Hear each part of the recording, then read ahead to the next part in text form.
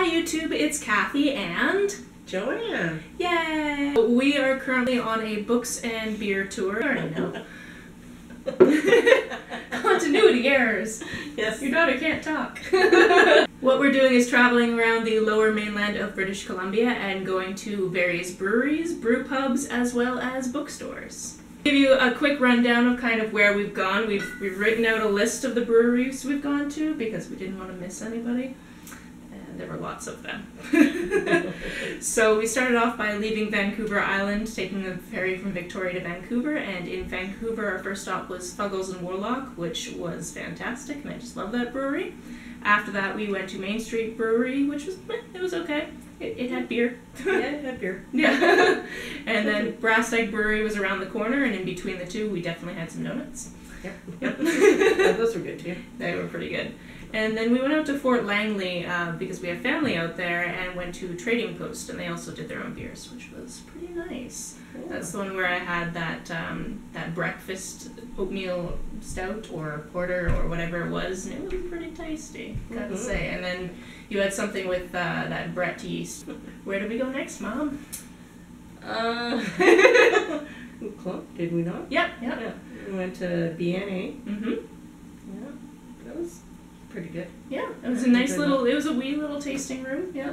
Yeah. We were the only people there for a little while. Tables. Yeah, it was good. After that we went to Tree, which I've actually had abroad before but never had in BC, which is super weird. The guy that did the batch I had in Scotland also makes the same batch here in BC, so that was neat. After that we had flights and food at Freddy's Pub, which was, I think, Kelowna's oldest brew pub, I think their sign said. I think that they've been open for 16 years now. And right next to a bowling alley, so their flights were in little bowling pins. Yes. Our next stop was in Penticton, where we stopped at Bad Tattoo, which was phenomenal, and their pizza was really good. It was very good. Oh yeah, we split a pizza and split it down the middle, so I had falafel and Mom had Carolina beef. Yeah. Oh, that's what it was. Beef barbecue. Ooh. Yes. We also stopped at the Barley Mill. They had the really cool glasses. Oh yeah, it was another pub. Yeah, Yeah. another brew pub. Yeah. Yeah, they had really tall, basically what looks like champagne flutes, but for beer, 5-ounce pours. Yeah. It's really good. And dinner at the Kettle Valley Station Pub, which was pretty good. I enjoyed the dinner, and yeah, they didn't have their own beers. They're not a brew pub, but they had beers from elsewhere, so we tried something new. Originally, we were only going to go to these 3 locations, and then we realized a lot of the lower mainland is kind of close together, and you might as well just visit as many places as possible. So we went on to Vernon and went to the Martin Brew Pub, as well as the Okanagan Spirits. In Oliver, we went to Fire Hall, and now we're in Osoyoos, and we tried to go to the brew pub, but it turns out it's been closed for quite a while. Or it might not have opened too. Yeah, we're not entirely sure. They've been trying to get it open again, and apparently they've been trying for a few years, so it's not going to happen. We are in the middle of wine country though, so there are, 35 wineries or something, like within the immediate vicinity or something like that. Yeah. Plus. Yeah. And then there's distilleries everywhere, and then we also tried a couple of cideries while we were waiting to get into our hotel room, which is where we are now. So we figured that if we can't go to the brew pub, we might as well make a come drink with me and talk about our book and beer tour. We went to Festino, which is delicious, and I'm a sucker for any place that says we only have a couple of cases of something left. And they only had a couple cases of their apple cherry left, and we tried all the other flavors. They were pretty good too. We decided we had to pick this one up. And it's in a tiny little building just off the side of the road, and like there aren't even seats. There's just a little bit of a counter and like a small fridge behind the counter and some glasses, and that's it. And it's pretty cute. I liked it. Also tiny was where we got this stuff. This is from Orchard Hill Estate. It's their Red Roof apple cider. And yeah, it's pretty tasty. It's a tiny little fruit market, and on the side of it you had to go through a gate, which is where just cider, 4 packs of cider or bottles of cider, and that's everything that was through the gate. And you could go up to the counter on this side of the gate and get a sample, and they pour it for you fresh and take a glass out of the freezer. It was very nice, but it's in the side of this little fruit market, which was pretty cool. So we're having fun. Somebody's going to the bathroom. I can hear it. Having a shower. Also, along the way, we decided to go to as many bookstores as we could hit up, and we got quite a few books. It looks like we're actually even at this point in the trip, which is nice, 15 and 15. So what we thought we would do is move all of this precious alcohol that we're using as a backdrop so we don't knock it over because we're clumsy, and just do a rapid fire of what the book is and who the author is, and just to let you know what we got. So, I'm going to have a sip of this. All right, Age Before Beauty. Joy Fielding. I love her. I got a Karen Slaughter. I tried one recently and really liked it. This one's called Fallen. Sue Grafton. I love her series.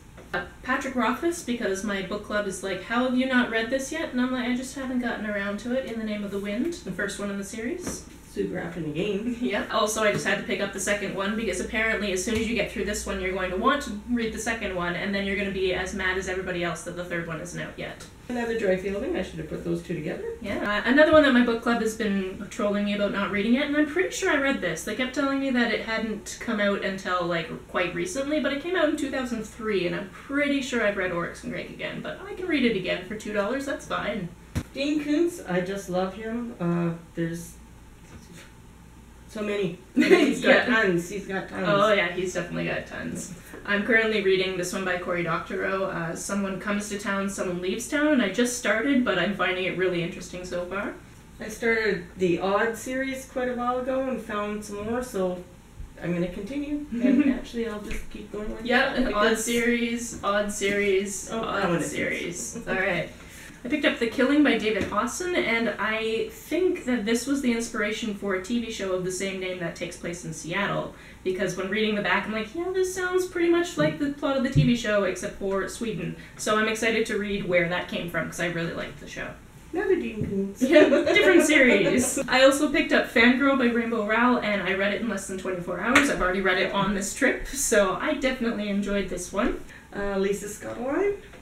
That's how you say her name. David Sedaris, Naked. I've read one of his books before for my book club, so I figured I'd try him again to see if I really like his style or if I'm just kind of on the fence, because that was kind of the feeling with a lot of people at the book club. Tammy, I believe it's Hogue. I read many of hers and enjoy her.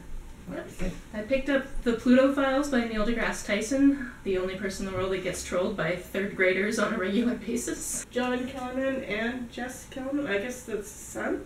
Mm-hmm. I picked up The Handmaid's Tale because, again, I haven't read enough Atwood at this point, so I'm looking forward to that one. My last two are both Iris Johansson. Mm-hmm. I enjoy her too. We went to this bookstore called the Creative Bookworm in Langley, and there was this car show happening outside, so we just kind of walked around the car show until the bookstore opened. But we went into the bookstore, and it had 7 different little rooms for different genres, which was super exciting, and I found this one, Six Suspects, which is kind of like a mystery type of thing in one of the rooms, so I'm really excited for that one. I think it's Lex from Word Maiden told me to read Burial Rites, and I put it on my very long list of books to read, and I actually found a copy, so I was like, perfect, I'll pick it up now. I read the first in this series by Joe Rowling, aka Robert Galbraith, and I figured I might as well pick it up and see if I actually like the characters anymore the second time around. The Word Exchange is kind of like a futuristic type of thing, and it just really spoke to me with the whole, you know, getting rid of things like the written word and only having it in digital format. And I'm like, I work in a library, hopefully that never happens.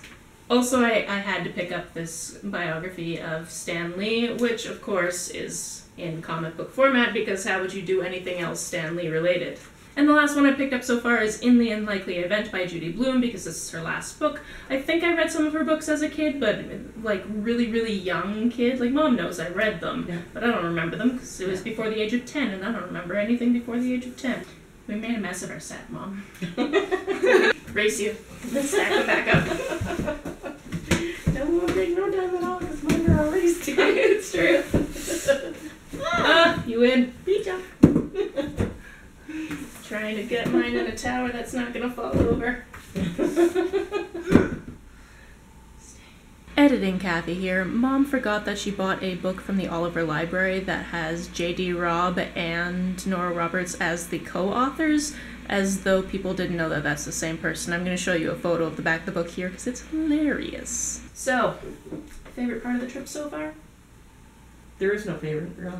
Yeah. I've enjoyed every bit. Yeah? Every bit of it. We're having fun. Yeah, we're definitely having fun.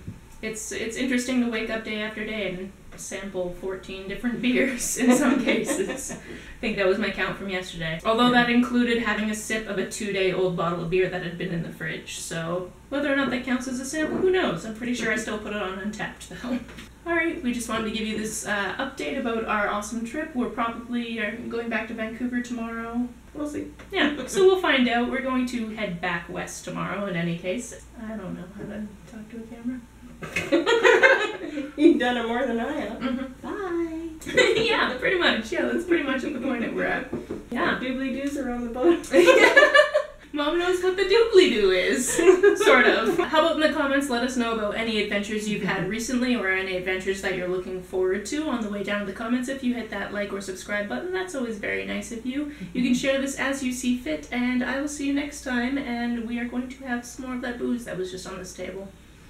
Cheers. Bye. Bye.